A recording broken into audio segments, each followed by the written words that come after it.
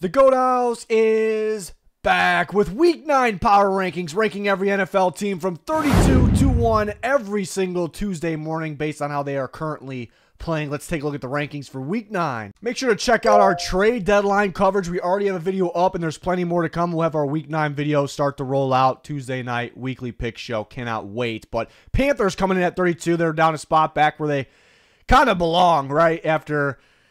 half the team's out, but they are really struggling right now. It almost feels like they're throwing in the towel a little bit. We'll see what they do at the deadline.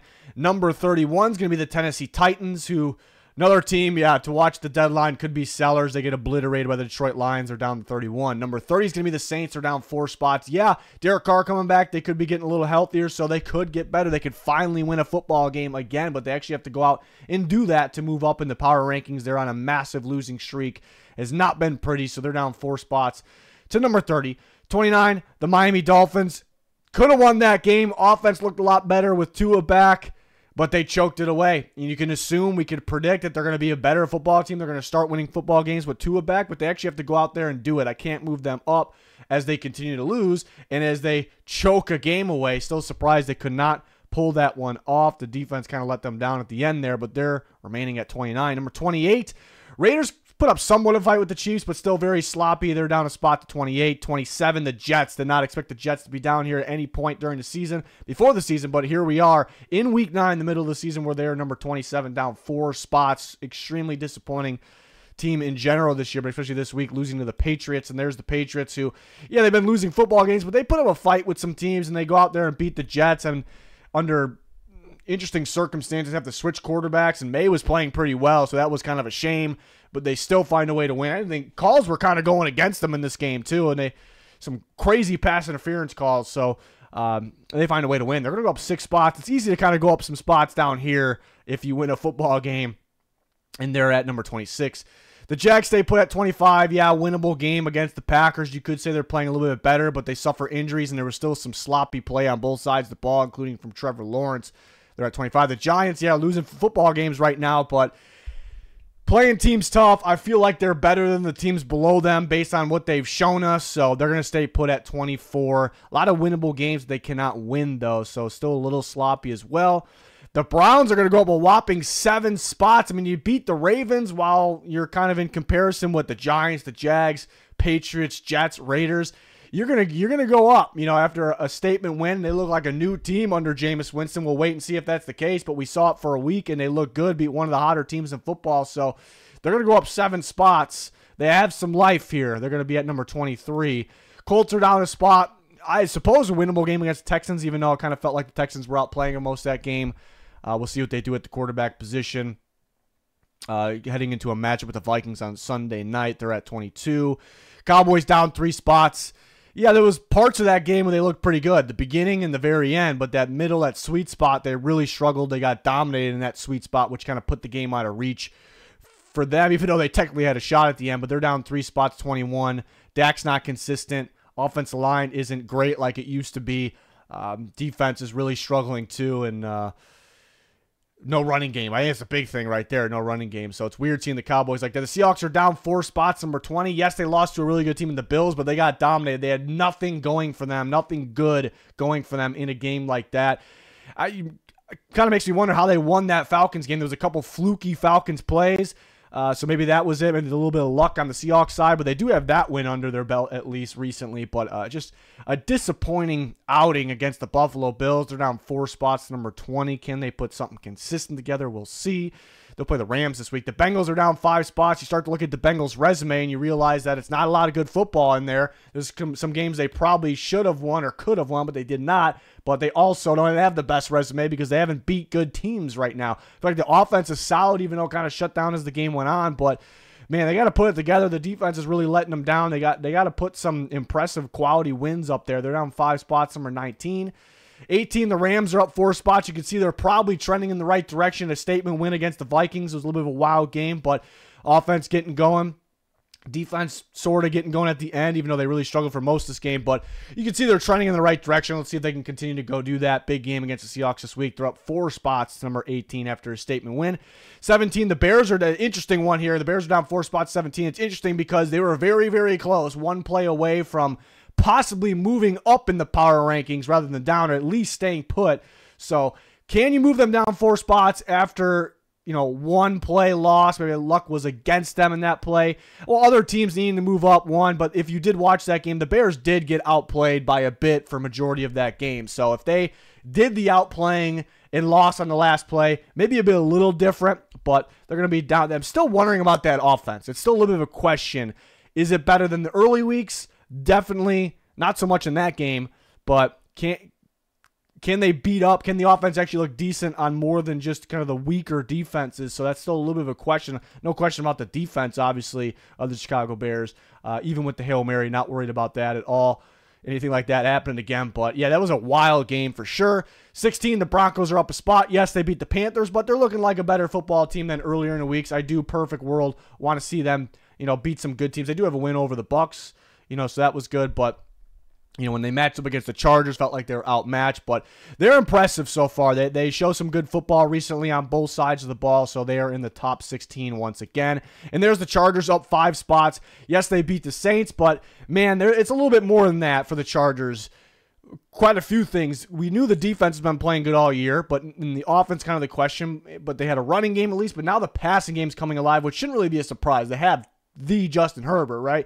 But Ladd McConkey coming alive. Looking like a beast out there. So the passing game is elevating on top of everything, even with the lack of wide receivers. Herbert making some guys out there, right? And then look at the resume, too. The Cardinals' loss doesn't look as bad now. I know it's a loss, and that was one they very easily could have won. Came down to kind of a controversial call, if you will. And they have that win against the Broncos, a statement win a couple weeks ago. So everything kind of looking brighter for the Chargers right now, as they have been very impressive. So they are in the top 15, up 5 spots. 14, the Bucs go down 2 spots. Yeah, they're starting to lose. They have injuries. They do have an explosive offense still, and they've been impressive throughout the season, for the most part, but things are starting to slip away. The defense is brutal right now, so they got to fix that. They got to turn things around here. They're down 2 spots to 14. They're a tricky team to rank as well, but if they keep losing, if they lose again, they're probably going to plummet because it's starting a bigger losing streak, a streak in the wrong way there. 13, the Niners up 2 spots. Yeah, they've had an interesting season, a little disappointing, but also one of the more injured teams in football. Slow start against the Cowboys.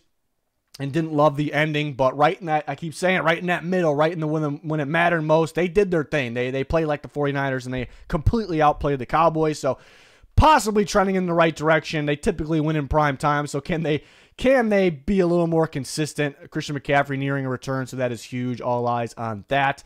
Number 12, the Cardinals go up a whopping 7 spots. We've said 1 week, I think they're hanging around the 17 to 24 range and a little bit maybe inside of that, but they had 1 week they looked really good. Like, okay, the Cardinals, and they're up towards 18, somewhere around there. And there's 1 week where it's like the next week, it's like, oh, man, this team is bad, and they're down towards 23 in that range. Nothing consistent. They finally put something consistent together. They beat the Chargers last week. That's a big statement win. I know the Dolphins aren't the best team, but with Tua back, that offense, they beat them. They're clutch. Kyler Murray's had maybe, having one of his better seasons yet. So they're getting going right now, and they look like a solid team. They're in first place in that NFC West, so they are up 7 spots to number 12. A big game against the Bears. In the matchup, maybe against them because how good the Bears defense is, but Cardinals have been the better team. That should be a really interesting game. See how the Bears bounce back from that Hail Mary loss. So very curious about that. Number 11, the Falcons will stay put. Pretty good win against the Buccaneers. Got a little sketchy at some point, but the offense was super explosive. The defense, even though they gave up yards and points, they made some clutch plays. 10 is going to be the Steelers. Yeah, the offense looks a lot better under Russ. Russ looks like he's, I don't want to say back to, elite Russ, but he's way better than the Broncos Russ, that's for sure. Do teams start to game plan for it because it's fairly new? We'll have to wait and see, but offense looks good. He looks good. The play action combined with the run game the run game combined with the play action looks really solid. The defense continues the ball. TJ Watt looks like the best in football. So they look really solid. Tough to move them up around this range. They're very close to moving up, but I think they're a firm 10 right now. This is where things kind of get a little interesting, a little rare. You got to stick with me here, but the Commanders do go down a spot. Rare for a team that won to go down a spot, and I'm going to reveal the next 2 teams while we're at it. I think that'll help a little bit. So you may say, the Commanders kind of got lucky and won on the Hail Mary, so that's why they moved down. Not necessarily, but I will say if they went and dominated the Bears, which they were pretty close to, they just weren't getting touchdowns, they were getting field goals instead. If they would have went and finished that off and dominated the Bears or just played really, really well and complete against the Bears, I would not have been able to move them down. It would have been impossible. So maybe it plays a little part, but if you look at the teams ahead of them, it really is the Eagles. The Eagles are on a streak. The defense continues to play good, and now the offense really gets going against a team that was heating up, and they were underdogs against the Bengals. So the Eagles definitely have been a little bit more impressive if you combine all the games right now, leading the most recent games being the most important. So the Eagles had to move up, and I most definitely didn't feel that the Ravens should move below the Commanders. Head-to-head isn't everything, but since they're so close and the Ravens just beat the Commanders a couple weeks ago, that's pretty big for me there. So Commanders, they end up how they're playing right now at the number 9 spot. It makes total sense. And then the Ravens, after a brutal loss to the Browns, you're gonna move down for that. So they're gonna go down 4 spots, even though they're one of the more impressive offenses in football over the stretch of several weeks. Defense is a little bit of a question. I think they'll be fine, but that was a tough one. And then the Eagles, again, we kind of touched on. They're looking really solid right now. They're continuing to climb. It was tough not moving them up more, but it was difficult also to do that. Can't really have them hop over some of those top 6 teams based on how they are currently playing for the most part. But Eagles look really good on both sides of the ball. People doubted them in that game, and they dominate that. They actually win big. So they're up 2 spots to number 7, kind of getting back on track of being those Eagles, right? Number 6, the Texans. Wasn't the most impressive thing, but they had control. It was kind of similar to the first Colts game where it's like they're in the lead. It's kind of they would have to choke this game away to lose it. So they handle business there for the most part, but they could be playing a little better ball, I suppose. They're at number 6. If we had a nitpick, they could be playing a little better ball. The Vikings lose another one and drop it to the Rams. It's a wild game. The officiating was crazy in that game. I mean, the Vikings did, you could say, play well enough to win. The offense for sure. Defensively, yeah, the defense was struggling against a good, smart quarterback, Matt Stafford. They did get stops that didn't end up counting, so it was definitely a controversial game, but they lost. Defense is starting to decline a little bit, but they do move down a couple spots. They do still have a really good resume. Dominating the Texans is a big one. So tough to have them plummet. If they lose to the Colts on Sunday Night Football, they will plummet. They will fall big time in these rankings next week.